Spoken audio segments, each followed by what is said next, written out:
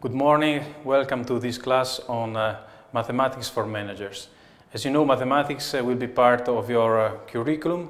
In this class we will not, however, enter into technical details of mathematical equations, but we will enter into an important aspect of mathematics, that is how it is used by managers in their everyday decisions. Therefore, the manager, he followed this path that you see on the slide for deciding. He had a problem, he followed his intuition and he came to a decision. Actually, he could be right. However, in many complex situations, this cannot be the path that you follow. You need to follow another path in which you first develop a model. A model is an abstraction of reality. Then you implement the model, you perform the analysis, you take some data, put them into the model, you get some output out. This output is the decision criterion. The results of the evaluation through the model will help you in making a decision which is now informed by a quantitative model results.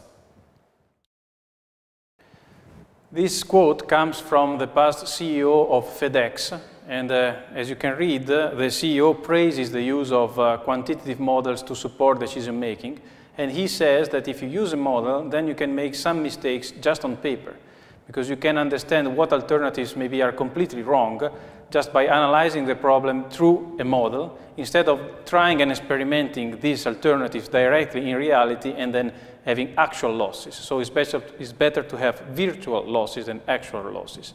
And what enables you to have this possibility is to use quantitative models. So what are the decision-making process steps in modern decision-making? So what steps are generally followed? The steps that you show here, that I'm showing you here, and that you see here, are the general steps followed and about which the community agrees that managers nowadays follow these steps. The first step is the problem identification.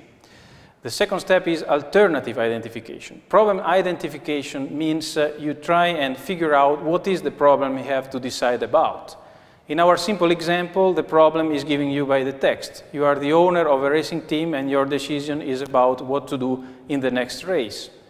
The alternatives are, once you figure out your problem, you try and find the solutions. What are the alternatives in this case? You can run or withdraw. Well, this is a simple text example. Maybe there could be a third alternative, which could be wait to receive new information. So you have to identify what are the possible alternatives. Then there is the implementation of the model. Someone has to actually build the mathematical equations that tell you what is best. Then there is the identification of the best alternatives. That is, you run the model and then it will indicate you what is the best policy to implement. And finally, the last step is sensitivity analysis.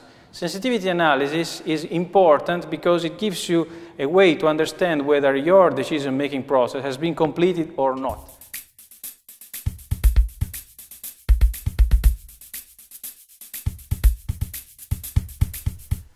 Bocconi Virtual College, enrolling the smartest high school students.